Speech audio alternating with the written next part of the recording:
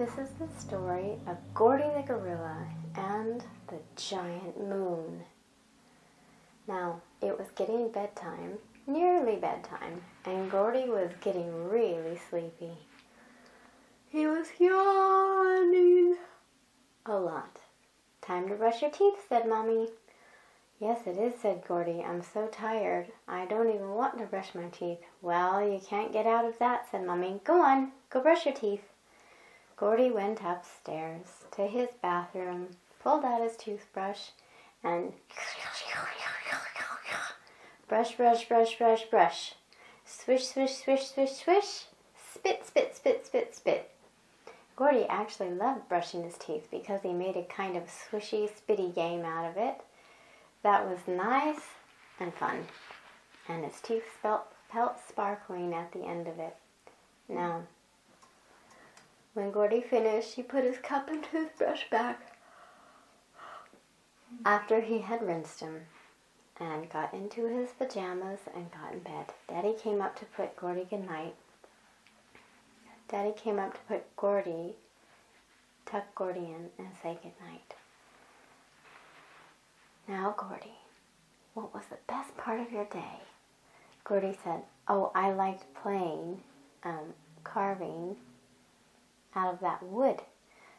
Daddy had given Gordy a little carving knife, and he had a little piece of wood that was flat, and he was carving pictures into it. The next day he was going to paint some of it, and with the carved picture and painting it would look like popping out, like a 3D picture. "That was fun for me too," said Daddy. "Now, let's pray, and then you can go to sleep." "Okay," said Gordy. Daddy prayed, "God, keep us all safe, together forever. Let nothing separate us. Thank you for Gordy and baby Melody and Mommy. Bless us all and keep us safe together. Let each one of us use our gifts that you've given us for your glory, because you are the ones that created us. Thank you, thank you, thank you for this family and your protection. In Jesus' name, amen." "Amen," said Gordy.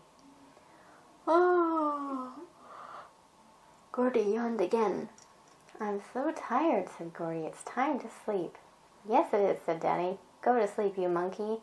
"I'm not a monkey," said Gordy. "I'm a gorilla."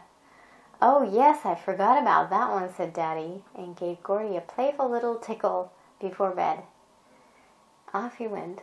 Daddy went downstairs, and Gordy was snuggled into bed.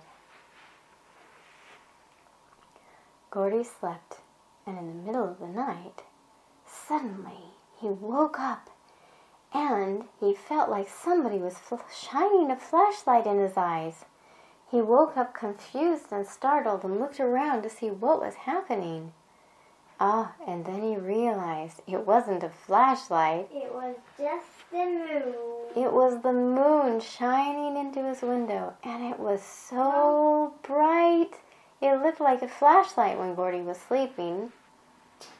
Gordy jumped up out of bed and ran to the window and looked. Oh, the moon was beautiful, huge. Gordy remembered. Was it like the biggest ever? Bigger than any moon. Gordy remembered a verse in the Bible that says that the moon would turn to blood.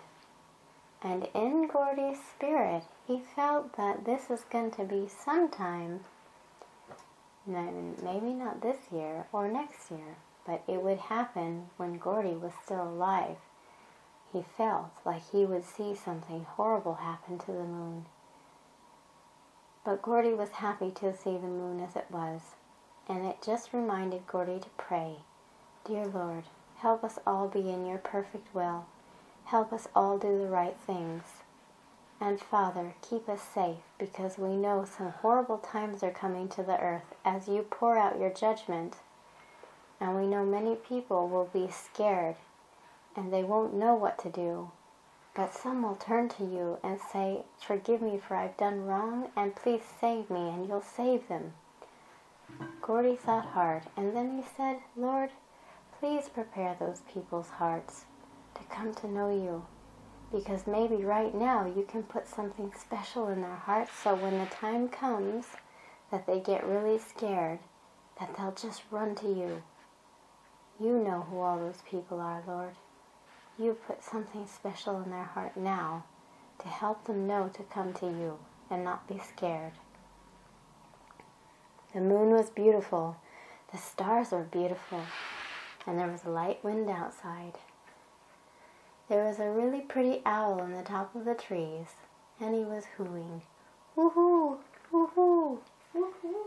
Gordy liked owls. They had such big eyes, and it was funny to watch them turn their heads around. Sometimes it looked like they could just be turning their heads all the way around backwards.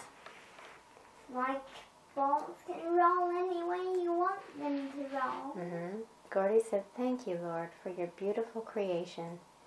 When Gordy was looking out the window, he also saw a deer. There was a deer in their garden, and it was eating the apples off of their tree. "Naughty deer," said Gordy. "Oh well, God gave you those apples. God made the apples on the tree. It's no problem. I guess you can eat them too. We all enjoy them. And you can thank God too for them."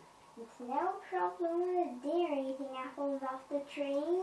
No. They'll always grow again.